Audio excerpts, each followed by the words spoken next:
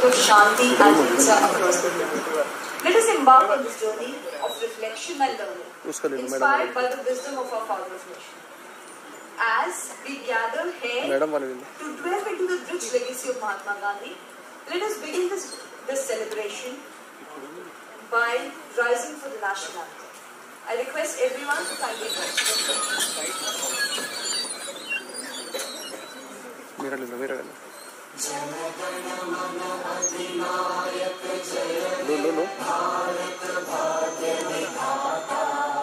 Punjab, Sindh, Gujarat, Maratha, Dravida, Utkal, Banga, Vindhya, Himachal, Yamuna, Ganga, Uchchal, Jagaditaranga, Tava Shubha Naame Jage, Tava Shubha Ashish Mange, Gahe Tab Jaya Gata, Janagan Mangal Dayak Jaya He Bharat Bhagya Vidhata, Jaya He, Jaya He, Jaya He, Jaya Jaya Jaya Jaya He.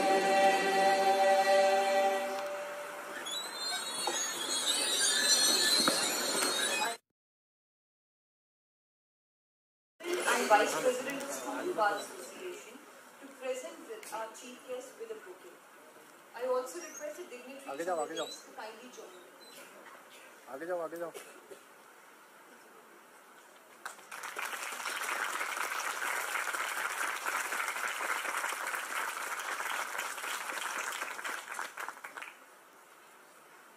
Thank you, Anjali and Vivek.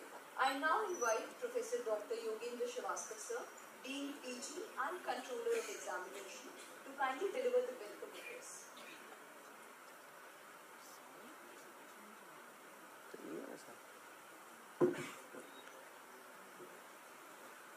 Respected Chief Guest, Honorable Mr.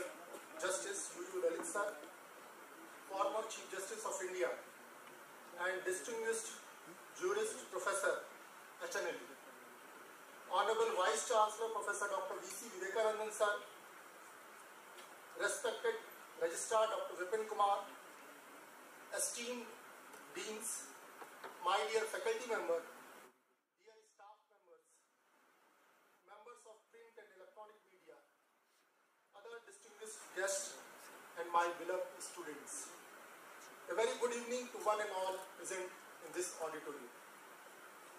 It is with the great pleasure and honor that I extend a warm welcome to each one of you to the third Mahatma Gandhi Memorial Lecture hosted by Hidayatullah National University, Raipur.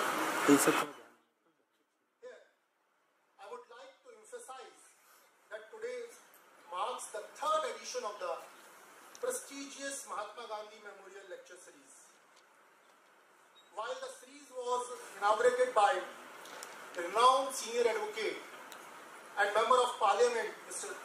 Shri Abhishek Manu Singh ji, who spoke on the theme Pillars of Indian Democracy. And the second edition was graced by our sitting Supreme Court Judge and Visitor, Hidayatullah National University, Honorable Mr. Justice Anil Bose sir, who enlightened us on the theme Changing Contours of Public Law Remedy. And this particular edition marks a significant milestone as we gather to celebrate the life and teachings of the father of our nation, Mahatma Gandhi ji, by taking a fresh perspective. And the theme of today's lecture is Law and Ethics in an Era of Artificial Intelligence, a Gandhian Perspective, which truly present a unique blend of law, technology, and Gandhian philosophy. And to address the same, we are deeply privileged to have amongst us a distinguished legal luminary, our chief guest and a keynote speaker, Honorable Mr. Justice Lalit sir. His illustrious career and profound insights into the realm of law and justice have not only made him a beacon in the legal fraternity, but also an inspiration for aspiring legal minds. We eagerly anticipate the valuable perspectives he will share with us today. But before that, it is my privilege to speak a few words about the stellar career of our chief guest and keynote speaker for today. Justice UMESH Lalit was born on November 9, 1957 in Solapur, Maharashtra. Justice Lalit enrolled as an advocate in June 1983. He specialized in criminal law and practiced at Bombay High Court from 1983 to 1985. Justice Lalit was designated as a senior advocate at Supreme Court in April 2004. He added the court as an amicus curiae in many important matters pertaining to forest, vehicular pollution and pollution of the Yamuna River. And then Justice Lalit was elevated as a judge of the Supreme Court directly from the bar on August 13, 2014. And he was the sixth judge elevated directly to the Supreme Court without having served as a judge in a lower court or high court. As a judge of the Apex Court, he was appointed as the executive chairman of National Legal Service Authority, NALSA, on May 14, 2021. And Honorable Mr. Justice Lalit was appointed as the Chief Justice of India on 27th August 2022 and retired on 8th November 2022. Now, sir, on behalf of the university, faculty, staff and students, I heartily welcome you, sir, in HNLU campus.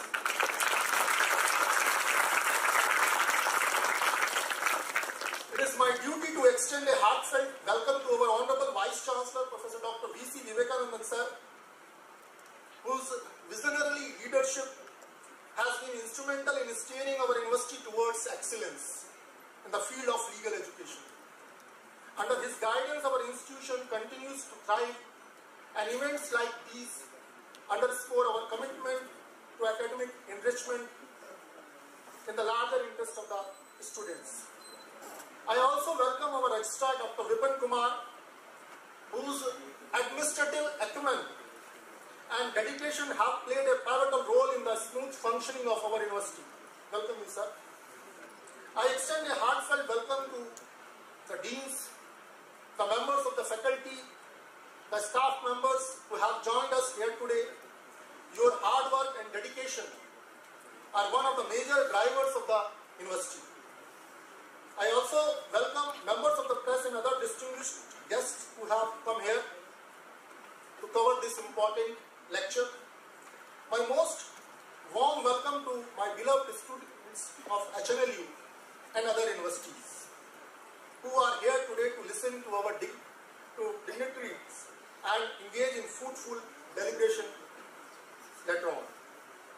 I would like to point out that the purpose of this lecture series is to provide a platform for intellectual discourse and reflection, reminding us the values that form the bedrock of our legal and social fabric. As we embark on this intellectual journey today, I encourage everyone present to engage actively in the discussions that follow, fostering an environment of dialogue and learning together. Let us draw inspiration from the ideals of Mahatma Gandhi and strive towards a more just, fair and equitable society. Once again, a warm welcome to each one of you, with the hope that the third edition of the Mahatma Gandhi Memorial Lecture will light a spark in all of us and motivate us to build a better future for our nation. Jai Hind, Jai Bharat.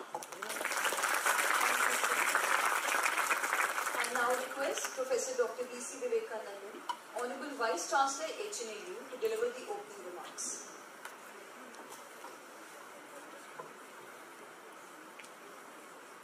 The chief guest of today's event, Honorable Mr. Justice Lalit, former CJ of India and distinguished Jurist Professor of HNLU, Professor Yogendra Srivastav, Dean PG and Controller of Exams, Dr. Vipin Kumar, Registrar in charge of HNLU, colleagues of HNLU, beloved students of HNLU, and students from Kalinga and ITM universities, media colleagues, and other guests who have assembled here.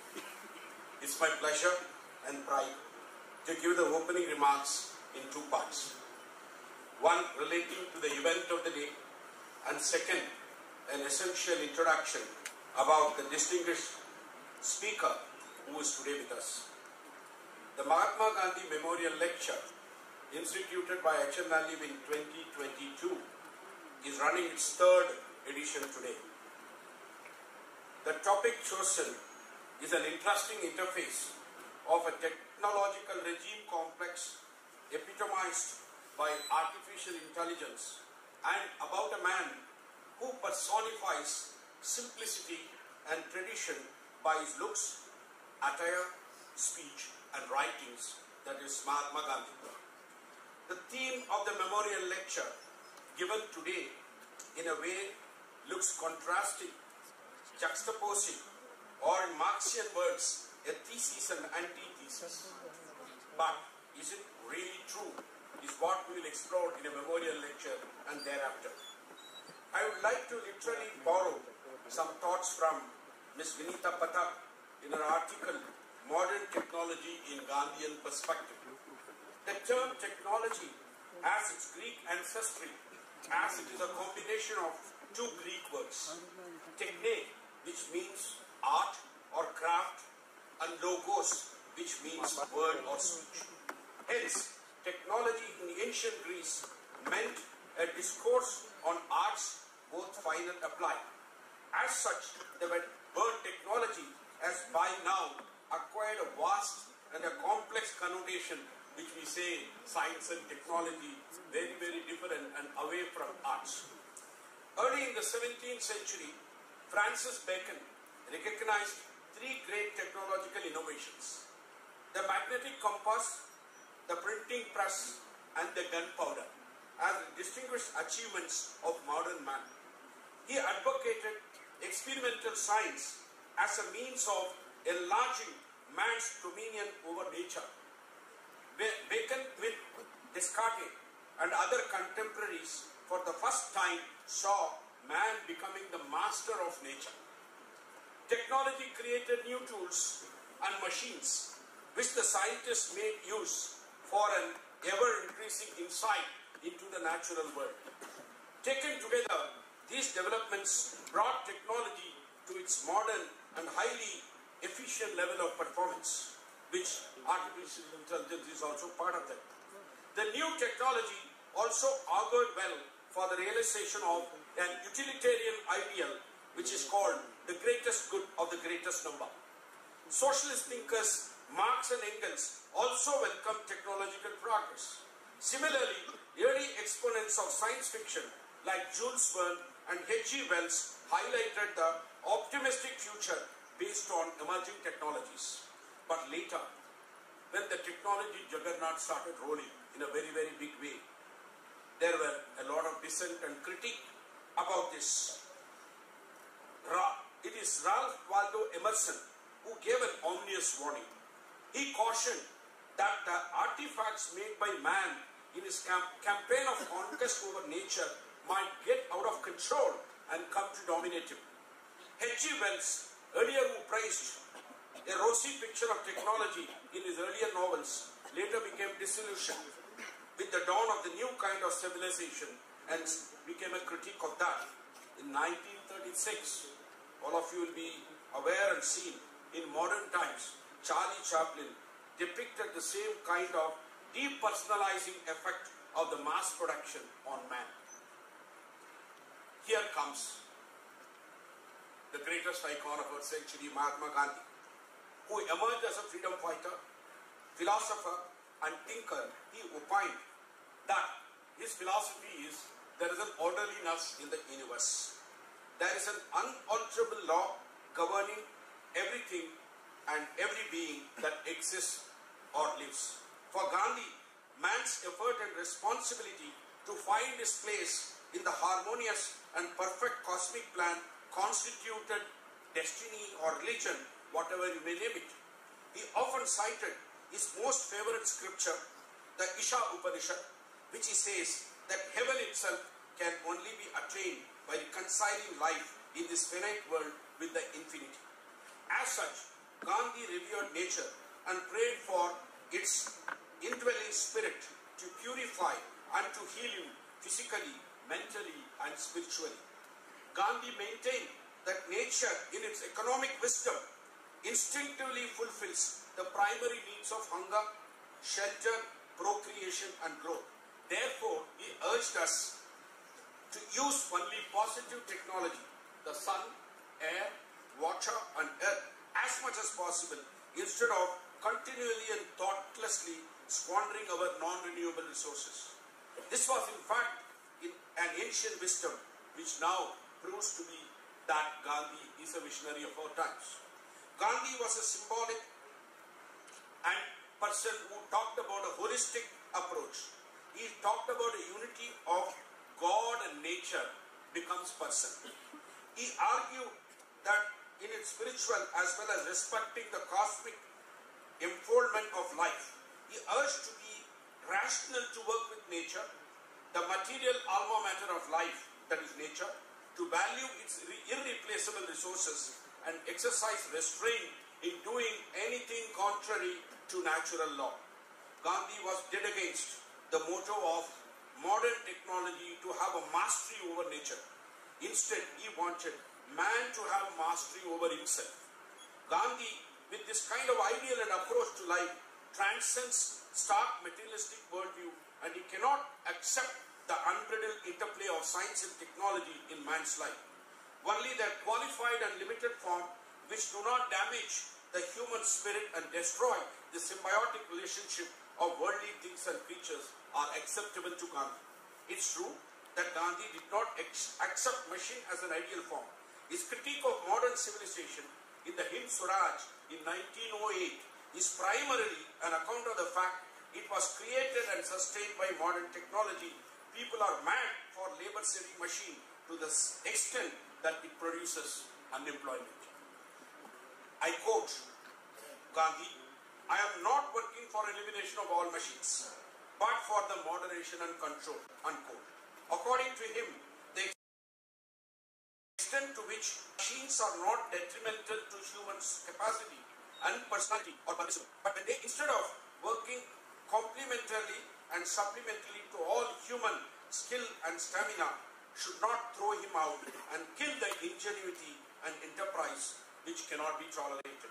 As early as 1925, Gandhi wrote, "Machines have their own place. Their existence has become permanent. Nevertheless, they can be permitted to take a place of human, they cannot be permitted to take a place of human labor. Even the displacement of labor is punishable crime. For this leads to unemployment, starvation," he said. He asserted, "I cannot keep my human machines idle. I cannot keep my human machines idle. There is no place for power-driven machines for us, with the enormous manpower lying useless. I would favor the use of the most elaborate machines, if thereby India's pauperism and resulting idleness can be avoided." Several scholars, both in India and abroad, now feel how prophetic Gandhi was. The age of AI, interestingly, brings back some of these thoughts where you may not have imagined about AI. He brings that. In the World Economic Forum recently, ethical issues took center more than legal. As we said, many times there is a school of thought which says that all law is politics. But whereas ethics is something which transcends kind of politics. And in that particular thing, in the World Economic Forum, these things were reverberating. Number one, AI, when we talk unemployment, what happens after the end of jobs? Number two, inequality. How do we distribute the wealth created by machines? Number three, humanity. How do machines affect our behavior and interaction? Number four, artificial stupidity. How can we guard against mistakes? And number five, racist robots. How do we eliminate AI bias? Number six, evil genes? How do we protect against unintended consequences? Just go back to Gandhi and then talk about artificial intelligence. You will really see that here is a person, a deep thinker, much ahead, decades ahead, probably is giving his warning shot. So this is one way we thought very interesting to kindle our today's memorial lecture on Gandhi, to bring in AI, which for us, we all love AI, right? All of us love AI. I think all of us are using ChatGPT for projects, and then teachers are struggling what to do with human ingenuity. Is that somebody else is doing this? So this is the age which we teachers are also living. So this is where I want to stop about the first part. But the second part, as Professor Yogendra introduced the speaker in terms of his formal bio, I would like to speak about a distinguished speaker. Our justice served in the court 8 years and 85 days as a judge, right? If I am mistaken, I have not used AI, so I might be mistaken 1 or 2 days. So, of which 72 days he was the Chief Justice of India. Apart from notable judgments and all these 8 years, 85 days, the 72 days as a CJI was noticed and also was appreciated by many, the way he incisively took some judgments. I just wanted to quote 1 or 2. Bail to Tista Setalwal. On September 2nd, a bench headed by Honorable Justice granted interim relief to rights activist Tista Setalwal, who was arrested at the time by the police for an alleged conspiracy for sending innocent persons. I quote, he said, "It's a matter of record that the appellant was remanded to police custody for about 7 days and was interrogated every day by the concerned investigating machinery." Probably then Justice Lalit said, it's enough, a bail has to be granted. The second case I would say, which I'm looking at very ordinary person, knocking Supreme Court. Bail to Siddiqui Kapan. On September 9th, a bench headed by Honorable Justice granted bail to a journalist, Siddiqui Kapan, in an unlawful activities Prevention Act case. He has been arrested in October 2020 while he was heading somewhere on charges of rape and murder of a Dalit teenager. Justice asked the question, every person has the right to free expression. He is trying to show that the victim needs justice and raise a common voice. Is that a crime in the eyes of law? He said while granting bail. And the lastly, which I want to tell, which is basically on his last day in office, Justice Lalit was part of the 5-judge bench upheld, which was upheld the EWS quota in 3-2 decision. But interestingly, the Chief Justice was a signatory to the dissenting opinion authored by Justice Ravindra Bhatt. This dissenting opinion stated that EWS quota as it stands violates the basic structure of the Constitution by being exclusionary, even though it is 3-2. So that really shows about how independent and incisive our Supreme Court judges are and how they do, and especially as a Chief Justice, I just recollected the 3 when I was reading about Honorable Judge, and we are quite happy that he is with us today. Sir, we are excited, elated, delighted, and thrilled to have you as our speaker. And importantly, we urge you to be a frequent flyer to HNLU in the coming days to interact with students, scholars, and faculty. Thank you, sir.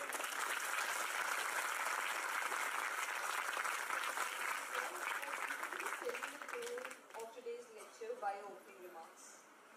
It is a distinct honor to have the presence of Honorable Mr. Justice UD Lalit, former Chief Justice of India and distinguished Jurist Professor of HNLU, to deliver the 3rd Mahatma Gandhi Memorial Lecture on Law and Ethics in the Era of Artificial Intelligence, a Gandhian Perspective. Honorable Sir, may I kindly request you to grace us with your lecture.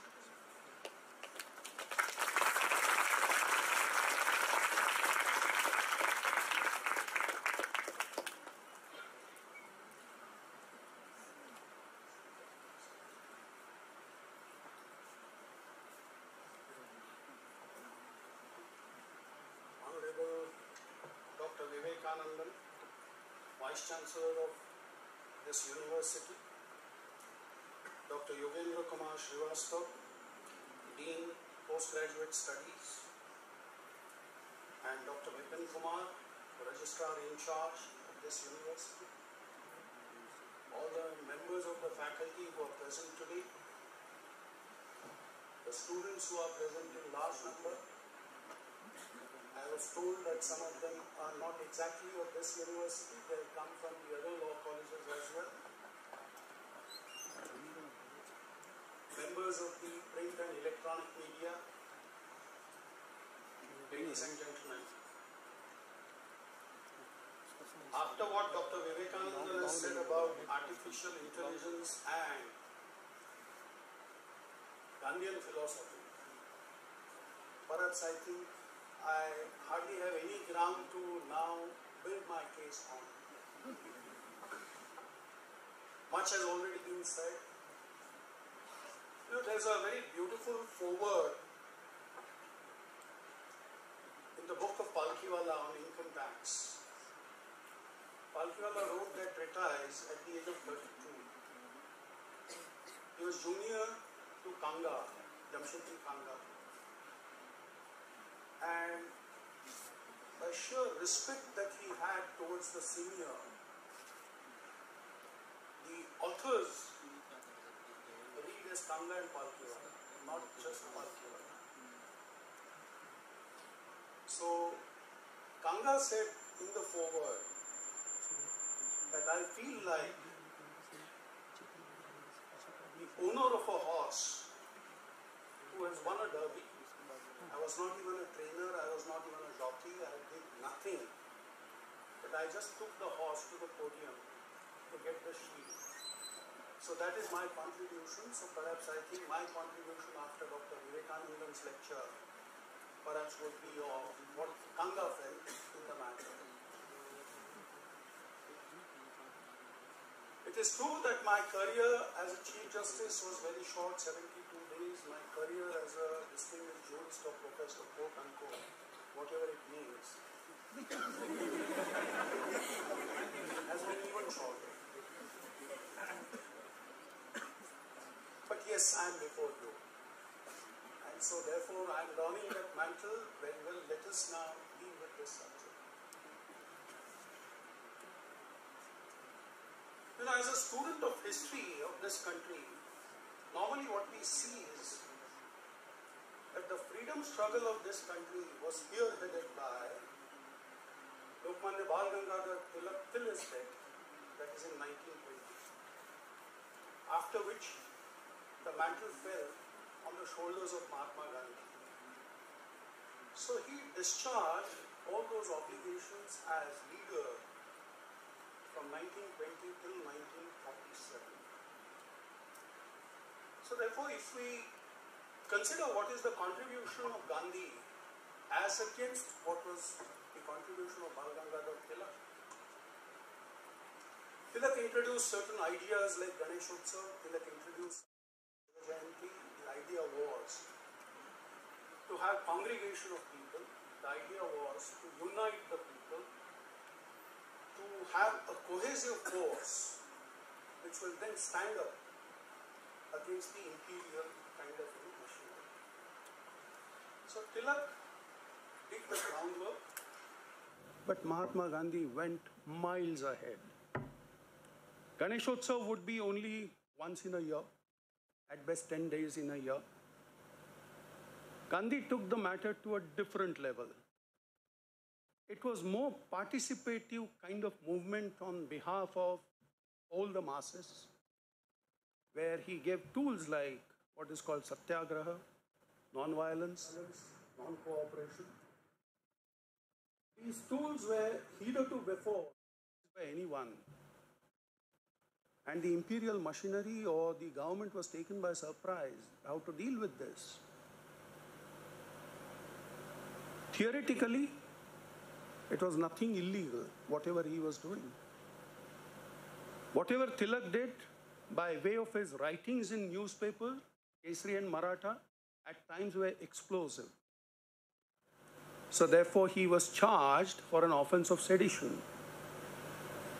Whatever we see as students of law in that Kedarnath Singh, if you see Tilak on Trial, a very beautiful book, you will see whatever address Tilak gave in defense is actually getting translated in the judgment in Kedarnath Singh. So Tilak, of course, was on the wrong side of law on most of the occasions. Whereas Gandhi did a very beautiful exercise, which was a tightrope walk. That is to say, be on the right side of the law and at the same time do what is called Janajagriti. So therefore, his contribution towards our independence or the struggle for independence has been monumental. It is his ideas of non-violence, non-cooperation or satyagraha became so unique that they were followed in Ghana, countries like Ghana, South Africa, with greater use and greater sort of utility. So Nelson Mandela chiseled it. So it has become something like a universal truth on this globe. So therefore, if we consider the first part, which is Tilak's era, that was to ignite the idea of Swaraj. He said, Swaraj is my birthright. Second part of our Indian struggle for freedom was Gandhi's idea, not just Swaraj, but Ramraj. And this is why he was captivated by the ideas such as the upliftment of the downtrodden, and that is why he used to be always worried about the lot of what we call Harijans. In his ashrams, he used to do a lot of constructive work on the social side as well. So therefore, his emphases were on what we call Ramraj, to abolish untouchability, the evils of that. Do you know this, that as students of law, we go through Constituent Assembly debates. The article which said that untouchability stands abolished, when that article, draft article, the debates happened, and when it was adopted unanimously, the House rose in unanimous kind of, uproar and said, Mahatma Gandhi ki jai. So therefore, that's the tribute which our founding fathers gave to the father of the nation. So therefore, this is what the acknowledgement which came from resoundingly by all the founding fathers. That shows the kind of the architect for what is called modern India. So therefore, he led the roadmap for what is then has become the ethos subsequently. So the second stage, I would say 20 to 1947. And look at the selflessness of the man. After the freedom was achieved, he did not aspire for any governmental post. He was not even in the capital the day we attained independence. He was in Noakhali. So therefore, that shows the kind of approach the man had towards what are the ideals.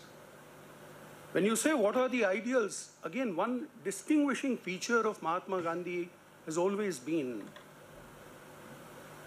purity of means as much as purity of end. So therefore, means and end both must be given equal importance. It is precisely for this reason that Quit India movement,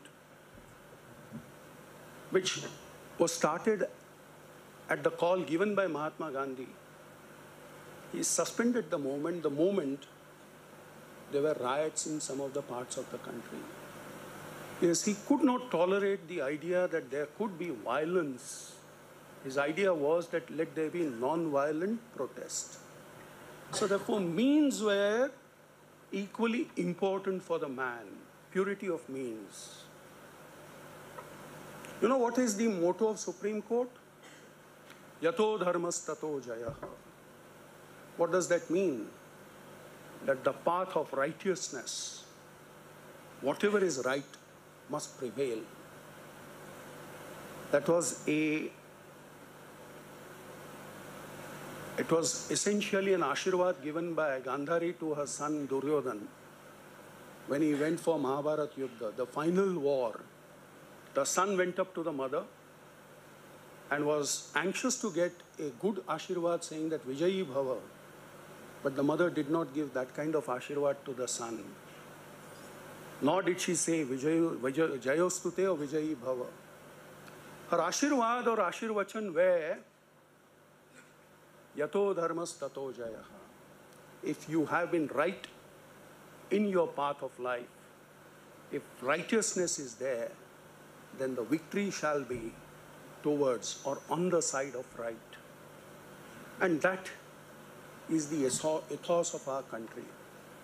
When we say rule of law, what do we mean? We mean that, the societal structure, the behavior, the relationship between the citizens of the country, or between the citizens on one side and the state apparatus on the other, must be governed by a set of rules. The means are also equally important. This idea actually emanates from our Puranas, Mahabharata itself. So therefore, that's the ethos with which we see the life. And that's the ethos which Gandhian philosophy also fostered. So therefore, the Gandhian philosophy right up to 47 is something which ignited, which carried our freedom struggle. Then the third stage. According to me, the third stage was the framing of the Constitution and getting all Indian states and principalities under one single umbrella. The chief architects in that would be Dr. Ambedkar when it comes to constitutional front, and the other man to have the republic in this country is Sardar Vallabhbhai Patel. So therefore, these two gentlemen principally carried the mantle and saw that the Gandhian ideology or the philosophy gets a concrete shape in the matter of, or in the form of, a guiding document for the progeny, for the destiny of this nation. So therefore comes the third stage, which is framing of the Constitution. And if you see some of the articles in the Constitution, they are direct translation of Gandhian philosophy. That is to say, abolition of untouchability. Some of the other articles, especially in directive principles of state policy, there are these articles which find mention. There is one area where perhaps Gandhian ideology was not accepted by our founding fathers. Gandhian ideology was that village panchayat should be what is called the principal units. And this is exactly what Dr. Vivekanandan actually spoke about.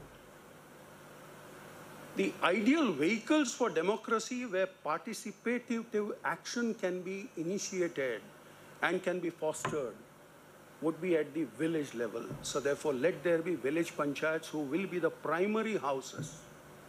And according to Gandhi, the state legislatures must be elected through indirect method. That is to say, all village panchayat representatives in turn may elect state legislature or state legislative members. We did not accept that. But again, by 73rd, 74th Amendment, village panchayats were given what is called the constitutional status. So perhaps I think a wrong which was committed by the founding fathers at the initial stage was corrected sometime in 92. So therefore, this is what, again, therefore, what you will find at every stage. The structure of the Constitution, the documentation of that basic document is guided by Gandhian philosophy. So therefore, that, according to me, was the third stage. Having adopted and having given to ourselves a basic document, the Constitution, the next level would be the journey of this nation to achieve what is called justice, social, political, and economic. And the struggle has always been in that direction. So one can say right from 1947 or 50, when the Constitution got adopted, our struggle has always been on that front. And now we are entering what is called the next level, which is scientific development. Who would have thought 100 years back that this country would send a vehicle on the moon? Who would have thought that this country would be a predominant and a dominant partner or player in what is called missile technology? Who would have thought that this country could attain scientific kind of levels the way this country has achieved? Do you know our country is quite unique? That today mobile technology, which is actually in this country, is gone to such a level that charges of mobile are at the lowest when it comes to all over the world. And today every person in this country, the Republic, now can say with pride that he is having a mobile, in his pocket. The second, digitization. Every person, whether it is chaiwala, fulwala or mali, now has what is called digital pay connections. So therefore, this is where our scientific development has taken us. This is what the Gandhian philosophy of all-inclusiveness is something which is spoken of. What did this country do during COVID times? It gave vaccine to every citizen free of cost. There's no other country on the globe which even attempted that kind of exercise. So in a country of 140 crore population, you even think of giving vaccines to every citizen free of cost. And that's the ideology, that's the ethos, which is called Gandhian philosophy. Gandhian philosophy is what? When we say, Vaishnava janato tene kahiye, pida parai jane re. So therefore, sarv bahujana hitaya, bahujana sukhaya. So therefore, your attempts must be to see that you reach at the lowest levels of the social structure. It is very beautifully said in one of the sentences by Mahatma Gandhi that in case you are in doubt at any stage when you are exercising administrative power or judicial power, think of the man at the lowest level of the societal structure and see whether your actions are going to benefit that man or not. So therefore, when you interpret your actions, when you want the causal connections, so far as your actions are concerned, go by that man as the parameter. And whether your actions will bring a smile on that face or not. This is what our Gandhian philosophy has been. And this is what we have adopted in our national posture. Very well. Now we are in for development, quantum development. I used to consider that there's a very beautiful picture of Mahatma Gandhi. Some of you must have seen that. That in that era, Gandhi is looking through a microscope. And the joy on his face, that when he sees certain things under the lens of a microscope, which are otherwise not visible to naked eye, the joy on his face is something which is beautiful. And it's very difficult to express that. That is why many political thinkers used to say that Gandhi is what? Is he a saintly figure? Is he a philosopher? Is he a politician? It was all combined in one single individual. And that is exactly what Gandhi meant for this country. Very well. Now, what is artificial intelligence in the perspective that we are considering the contributions of this man?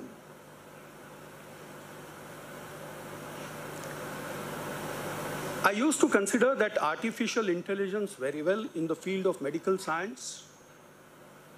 When you have MRI, it gives a clear report to the doctor concerned immediately.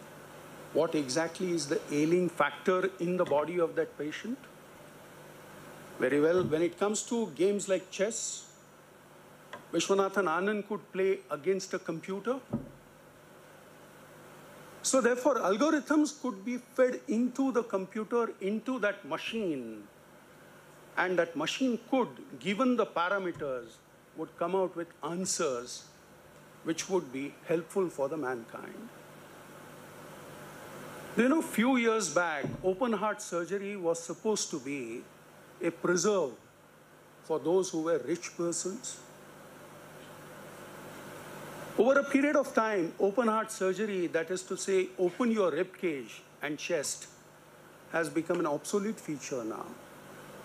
Today, heart surgeries are actually conducted through what is called a monitoring system where you don't even have to open the rib cage. There are many operations which are done by doctors purely through what is called machines. Now, these machines are trying to ease the human life. So therefore, when we speak of artificial intelligence, should we not have the artificial intelligence of the same level which would ease, which would make our life simpler, easier? And that is exactly what ultimately we will reach the final persons in the ladder of the societal structure. If we have, just as we have ensured through our mobile telephony, through our UPay, that even the smallest of the persons cannot be deprived of the technological advantages. Similarly, if the artificial intelligence can be utilized for the benefit, for the good of the society, and it benefits even the smallest of the persons, then certainly yes. Then we will be paying great tribute to the person who said that you must be guided by the face of that man who is the lowest and the lowliest, whether your actions will bring the smile of happiness on that face or not. If you do that, certainly yes. Now it is true, why did Mahatma Gandhi, and this is exactly what Dr. Vivekanandan said, he was not opposed to what is called industrialization. Did it mean that the moment he was doing charkha and, trying to weave some kind of, the suit on that charkha, does that mean that he was opposed to industrialization of machines? He was not. What he meant to say was that at the lowest levels of the society, it is not necessary to have the wheels of industrialization reaching there. The societal structure, the panchayats, can be self-sufficient. Industrialization should not mean that there must be a migration from rural sectors to the cities or to the bigger towns. So our fabric, the social fabric, must remain the same. If the social fabric is maintained the way it is, that is to say village panchayats, that's why he advocated that village panchayats should be the democratic models at the lowest levels. So therefore, let them take decisions, participative democracy at that level. And then thereafter, you build on that edifice. You build on that foundation. So therefore, your democratic principles can thereafter be structured on that basis. But the man was not against machines. So that's exactly why in today's world, when we speak of what shall be the ethics, what shall be the law in this today's world, and whether do we have to go by Gandhian philosophy or do we have to just drop that philosophy? According to me, that philosophy is something which is everlasting. If that is an everlasting philosophy, ultimate truth, then there's no way that we can barter away that kind of philosophy. The philosophy is what? Satyagraha, that go by the truth. Your means must also be equally pure. And your attempt must be to have common good. If you have that, then whether you are in artificial intelligence sphere or in the era where artificial intelligence would be taking care of most of the functions, it hardly makes any difference. Your societal structure would always be the same. Your societal structure must be guided by what is called common good. And if it is to be guided by that, then it makes no difference whether the artificial intelligence takes care of or takes over many functions.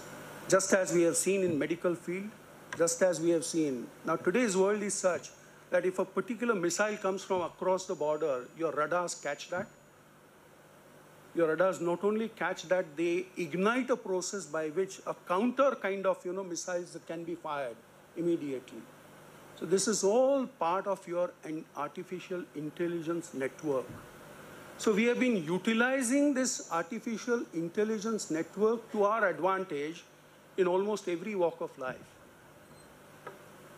It doesn't mean that we are now actually entering an era where we need to drop all our what are called past ideas or philosophies.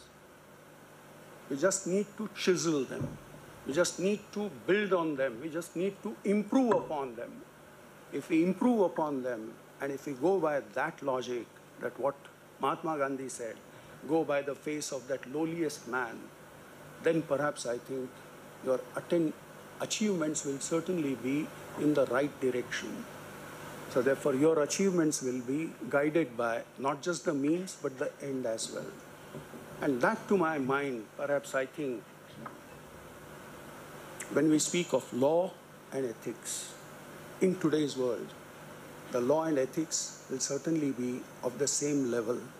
The only thing is, at times there could be certain course correction, but that doesn't mean that we must drop those ideas. The basic ideas will remain the same. The structure may slightly undergo modifications. So therefore, ultimately what? Do we need to say that artificial intelligence is something which is going to be such a tremendous change in the society that it will take us by an avalanche? I don't think so. Just as we have adopted to mobile telephony, just as we have adopted to laptops and other machines, it will also become part of our life. Ultimately, what is important is human touch. Human touch, brotherhood, fraternity, cooperation amongst the citizens, and to be guided by the basic philosophy of the Constitution. If we have that, then there is nothing such as which can stop us, and law and ethics will always remain identical, same in any era, and will still be guided by what is called the Gandhian philosophy. Thank you so much. Thank you, sir, for an insightful lecture. Your perspectives have indeed enriched our understanding of the Gandhian philosophy, and especially why and how to be there on the right side of law.